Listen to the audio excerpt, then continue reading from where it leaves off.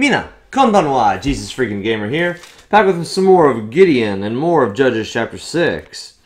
We're going to start off with verse 25.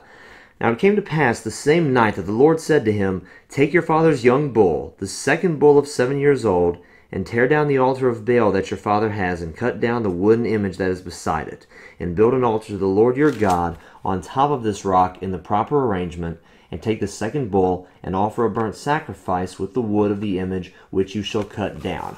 Are you picking up on a pattern here? Are you sensing something that you've seen several times before? God calls someone to do something, and they're called, and they know it's God, and they know they're called of God, and they are a servant of God. And they are then called to clean up the crap that's in their lives. There was an altar to another god on their property. Did Gideon worship it with his father? We don't know. Did he have anything to do with it? We don't know. But we're told that he needs to destroy it.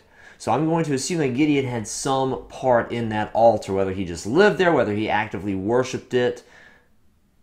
Don't know. But he had to get rid of it. It had to leave his life in order for him to continue. And also, another thing that's really interesting, the signs that Gideon saw that boosted his faith and convinced him.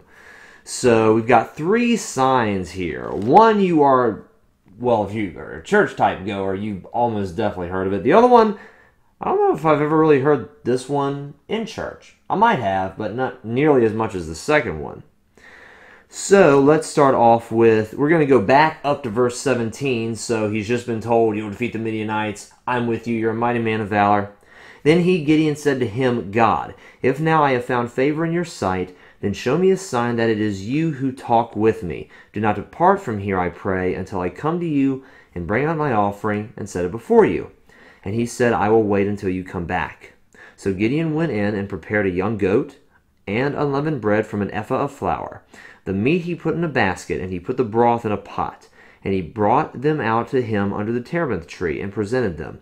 The angel of God said to him, Take the meat and the unleavened bread, and lay them on this rock, and pour out the broth. And he did so. Then the angel of the Lord put out the end of the staff that was in his hand, and touched the meat and the unleavened bread, and fire rose out of the rock, and consumed the meat and the unleavened bread. And the angel of the Lord departed out of his sight. Now Gideon perceived that he was the angel of the Lord. So Gideon said, Alas, O Lord God, for I have seen the angel of the Lord face to face. Then the Lord said to him, Peace be with you.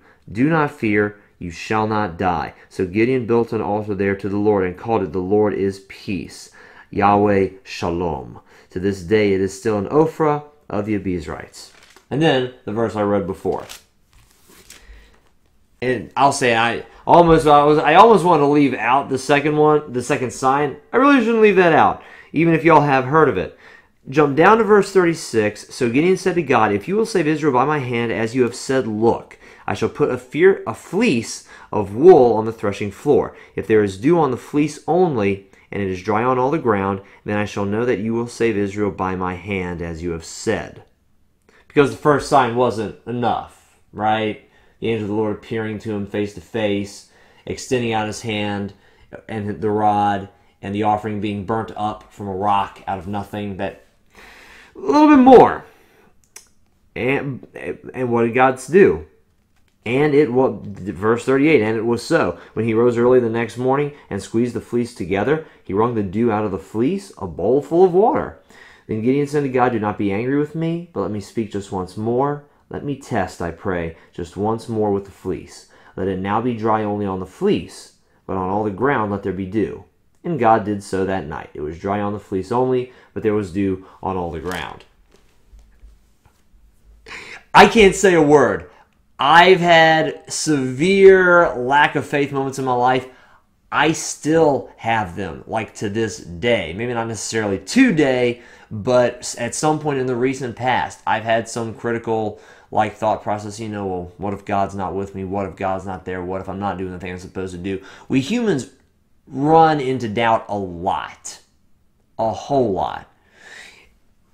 And face-to-face encounter with God, you might think once is enough. It's not. The Israelites proved that over and over again with their unrepentance. They had a pillar of cloud by day and a pillar of fire by night, and they still bowed down to a golden calf when Moses was gone for 40 days on top of the mountain, with all the thunder and lightning and trumpets and sound, and manna still coming down every day.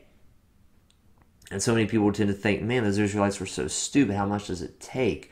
Guys, I would like to submit to you, we are also that stupid. We need just as many signs as Gideon and the other Israelites did, because we're pretty simple people. We fail a whole lot. We all get a big old L slapped on our head. I hope that's showing up right on the camera. We all get that. And praise God, He is very gracious, loving, and forgiving to us in the middle of our stupidity and sinfulness. He's awesome. We're not. Thank you very much for watching this video. I love you guys. God bless.